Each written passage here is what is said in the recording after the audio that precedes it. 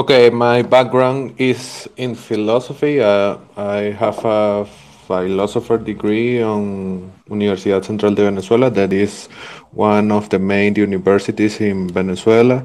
And yeah, I was really attached to the academia. I was working as a ghostwriter, doing stuff about culture, politics, economy, etc. But I was studying a master degree in philosophy too before the abduction by Bitcoin.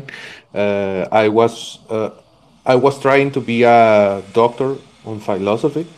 That was my first step to do it.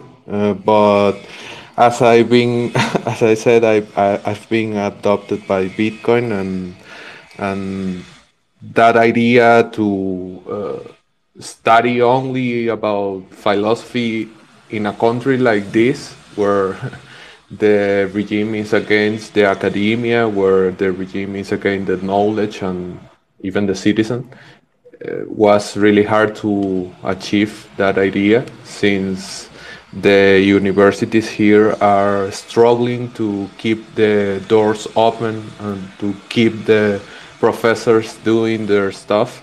So it was a simpler choice, even even though it was kind of my dream to to be a philosopher, a doctor in philosophy.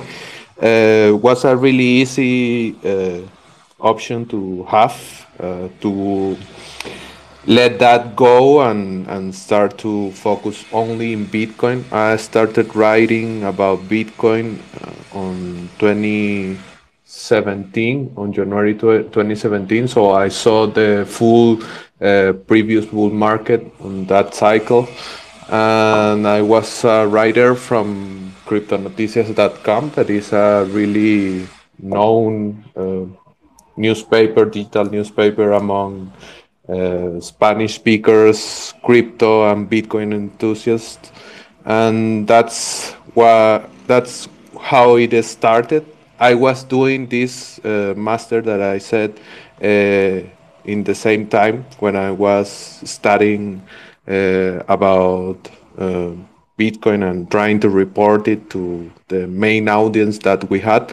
And then I started to see that the philosophy background that I have could help me to better understand how Bitcoin could change human behavior, how it will affect um, political institutions and even the society as we know it.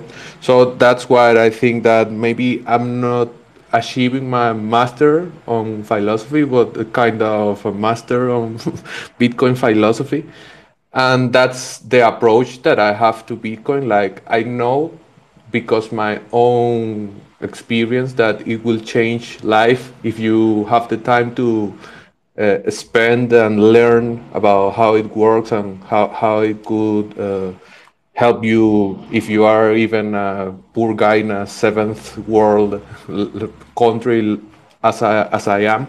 So I think that it is my main approach to see how it can help people around the world in different contexts, because we are the main example on how fiat currencies fail right now in Venezuela, but fiat currencies will fail in every other country. So it is just a matter of time.